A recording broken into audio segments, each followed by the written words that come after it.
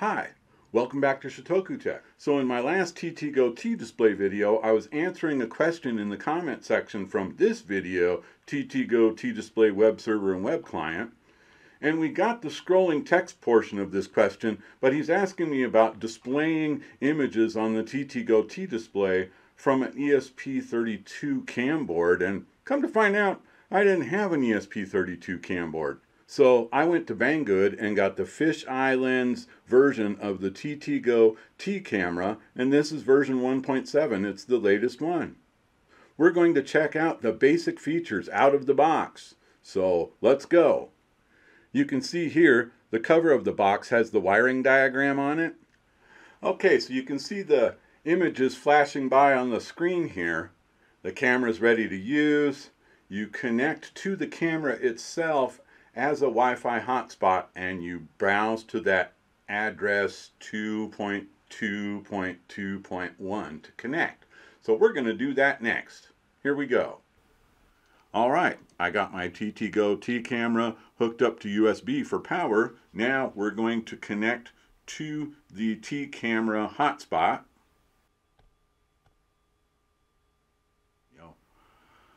Alright, so we're connected to the TTGO T-Camera hotspot. Let's go ahead and open up that web URL, 2.2.2.1. There we go. So I'm going to go down here, I'm going to start the stream. There's the image from our camera. I'm going to make this a little bigger, 800 by 600. I think this resolution takes the best advantage of the sensor. Let's take a tour of the studio. There's my studio light. Now I got this microphone stand with the web camera on top, and there's my microphone on that same stand. I got my laptop here.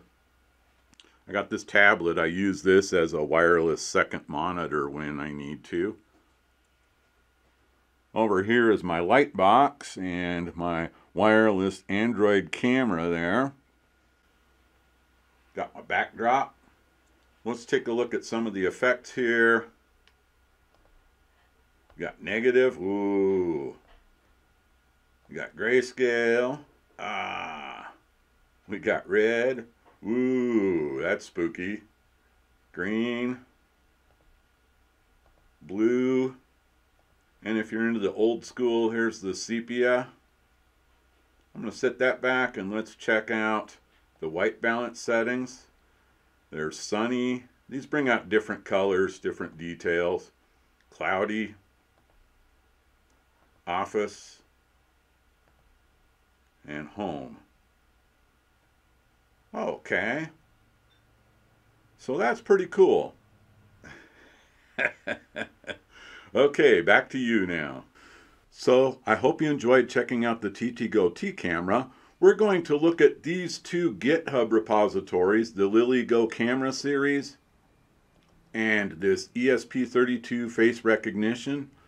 Also, I want to do a 3D printed case for my T-Camera, attach these solar panels and a LiPo battery, and see if I can't have a freestanding outdoor Wi-Fi security camera.